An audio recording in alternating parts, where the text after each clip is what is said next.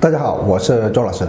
腰酸背痛在生活中太常见了，即使现在20、30岁的年轻人也常常发生，更不用说上了年纪的中老年人了。他们常常腰背酸痛、肩膀僵硬，甚至手臂都抬不起来。今天给大家分享一个经典动作，来自道家的甩手功。每天甩甩手，疏通全身经络，经络畅通，活血化瘀。经常做甩手功的人，不但腰背酸痛、肩膀僵硬的情况得到改善，而且气血好。好，话不多说，下面我开始给大家演示这个动作。首先我们站好，自然站立，抬头挺胸，目光直视前方，手向上抬，抬到与肩平，然后手臂伸直。我们向下甩的时候，膝盖要弯曲一下，手甩到这里呢，稍稍加点力，往上甩，然后再利用惯性复位。好，我现在向大家完整的示范。膝盖微微弯曲，上后甩，复位，就这样反复的甩。做的过程中稍稍使劲，做一会就能感觉到上身、手臂发热了。正是这样甩手的时候，前臂和腰都会来回摆动，这样摆动能增加肌肉的血液循环，起到震动和促进骨关节健康的作用。当然，有些人呢是膝盖不好，那么我们可以把膝盖打直，膝盖就不弯曲，我们就这样平甩，这样也能起到疏通手上经络的作用。注意我们在甩的时候呢，到这里就发力，往上往后提，然后再利用惯性复位。这个就是甩手的动作。有些人掰掰肉比较多，这样甩手就能很好运动到手臂的掰掰肉了。坚持下去，掰掰肉就会被甩走了。好，这个甩手的动作非常简单，对时间的要求也比较长，建议每次甩20到40分钟。最好早上起床晨练的时候就甩一次，晚上吃完晚饭7、8点的时候又甩一次。如果有腰酸背痛、手臂酸痛的人，坚持做一段时间就会有很好的效果了。除了腰酸背痛的人，平时经常失眠、湿气重、腿脚不灵活、经络堵塞的人都可以做甩手功。经常甩手有助于人体手三阴经、经络气血的循环与畅通，疏通经络，行气活血，达到强身健体的作用，对心肺健康十分有益。好，今天的内容先到这里，感谢大家观看，谢谢大家。大家好，我是周老师。很多粉丝留言说夜里经常3到5点早醒，醒来了就很难再入睡了。其实这很大原因是因为我们身体肺有邪，肺热过盛，肺相当于我们人体的散热器，不停地吸入凉空气，不停地呼出热气，这样肺就能保持了一个清凉的环境。所以我们的肺最怕热。那么我们平时如何清肺热、泻肺火呢？其实我们身体有个穴位能够很好的清肺热、泻肺火，这个穴位就是尺泽穴。尺泽穴是肺经5腧穴之合穴，五行属水，具有宣肺气、清肺泻火、调理肠腑的作用。尺泽穴在我们的手上，在肘横纹中，肱二头肌腱桡侧凹陷处，这里是肱二头肌腱桡侧的凹陷处，就在这里。脚的位置，我们用拇指稍稍用力的掐按，先按住10秒，然后放松，再重复。左右的尺泽穴就这样刺激5到10分钟。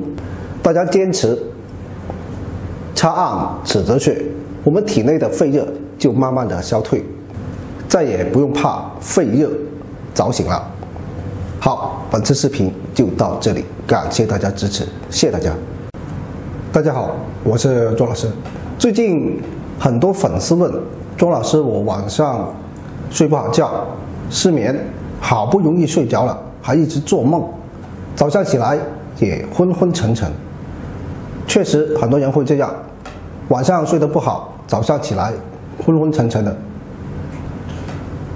我们失眠与心的温阳功能和肾的滋阴功能不能协调，气血亏虚、阴阳失调等都可能有关系。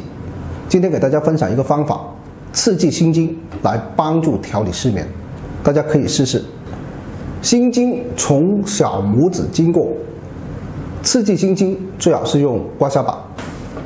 我们这样拿刮痧板，大概呈45度，我们只需要刮手指上这一段心经就可以了，从上往下刮，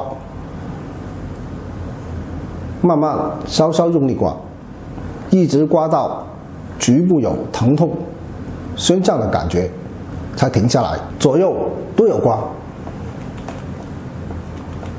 好，以上就是刮心经来缓解失眠的方法。失眠的朋友自己可以随时随地带个刮痧板，没事的时候刮一刮。好，今天的内容先到这里，感谢大家观看，谢谢大家。大家好，我是庄老师。我们常常说排毒养颜，也是现在很多女孩子追求的。事实上，及时让身体的废物排出，也是我们养生的重要内容。人体主用3个方式代谢废物，一个是通过尿液，一个是通过大便，一个是通过汗液。体内干净，人自然就会健康，肌肤当然就会很好。我们身体的膀胱经影响着尿液和汗液，所以膀胱经是一定要保持畅通的。分享一个简单疏通膀胱经的方法。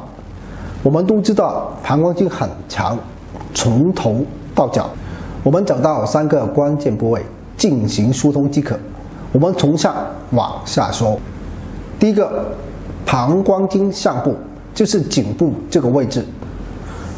双手食指交叉放在后颈部，以双手掌根提捏或摩擦颈肌至发热，经常疏通这里，面部和头部的废物能及时代谢排出。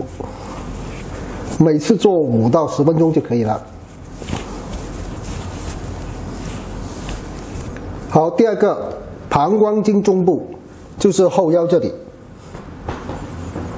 我们用双手搓后腰至发热，就像我这样。膀胱经主要是靠肾补给能量，搓后腰是疏通膀胱经的重点。就这样一直搓，每次搓5到10分钟，感觉到局部有明显的发热。第三，疏通膀胱经2大排污口，一是委中，二是昆仑穴。委中穴就在我们膝盖后窝，也就是腘窝的中点。那么找到位置，我们可以用2个拇指这样按住，然后一压一松为一循环，这样就可以很好的刺激到委中穴。每次按压5到10分钟，左右脚都要做。昆仑穴在我们外踝和脚跟腱之间的凹陷处，就到这里。